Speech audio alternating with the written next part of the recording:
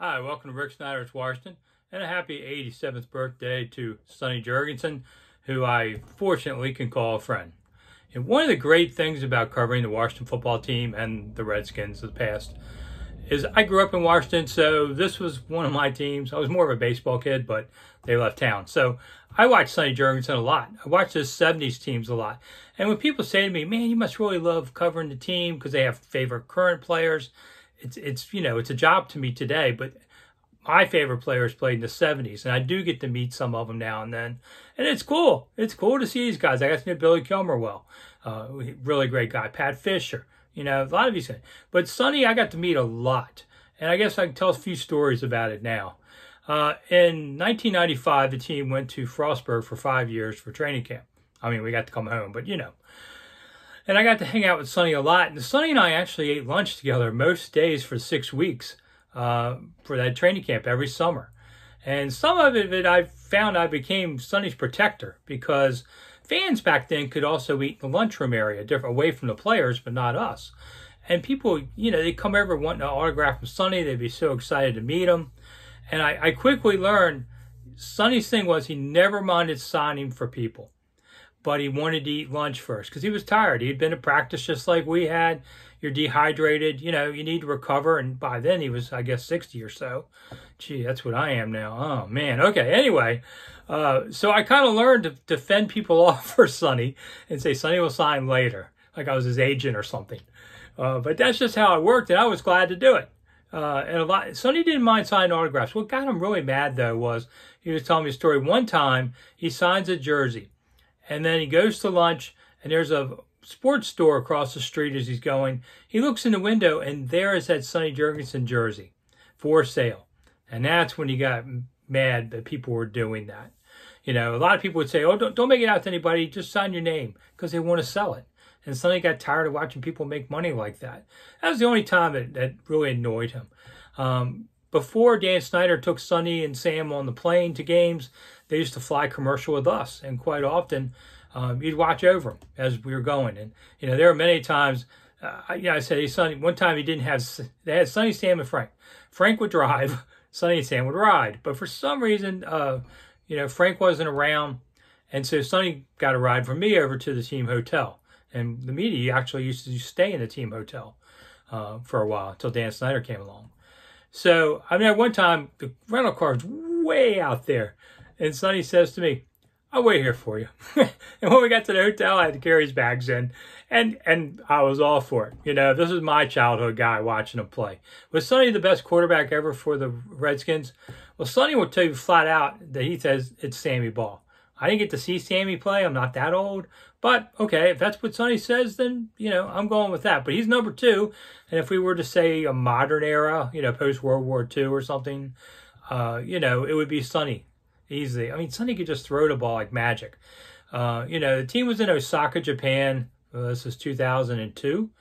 And Sonny is on the field. In the pregame, he used to throw the ball around. And Sonny could flip it behind his back to people, even at this age.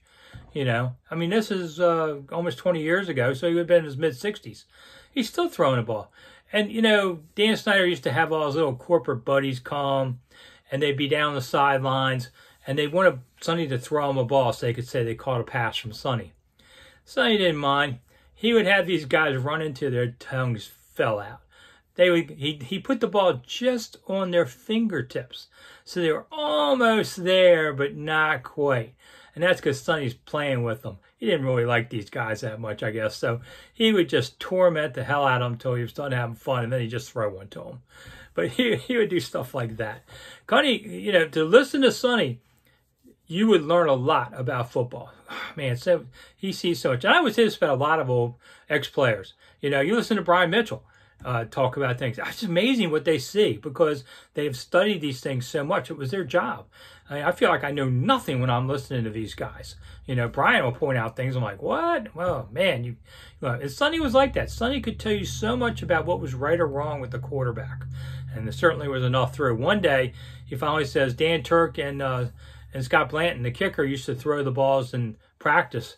We were down in Miami. They're throwing during drills, and Sonny looks and goes, It's a damn shame when the punter and the kicker are the best passers on this team.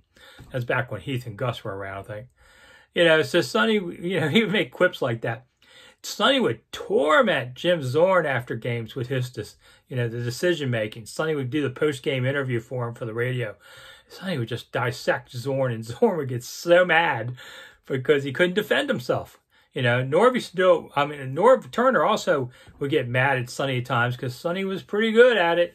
And, Norv would start to haltingly talk about, and Sonny would just go at him. So a lot of coaches didn't like Sonny just for that reason. People always ask me, why didn't Sonny become a quarterback's coach? Sonny didn't need to. Assistant coaches in the NFL do nothing but work like dogs. These poor guys work 100 hours a week. It's fun for about 5 minutes, and then you get tired of it. Sonny didn't have to do that. He's a Hall of Fame quarterback. He was fine financially like that. When I watched Sonny, I remember him more in his later years. And, he'd come in, Billy would screw it up, and Sonny would come in and win the game. It was pretty remarkable. Sam Huff used to always tell the joke when Sonny was around of, it was the only year Sonny was ever in shape was when Vince Lombardi came. And Sonny would always kind of look at him like, yeah, buddy. He didn't like that. Sonny had a little bit of a gut from drinking beverages, I guess.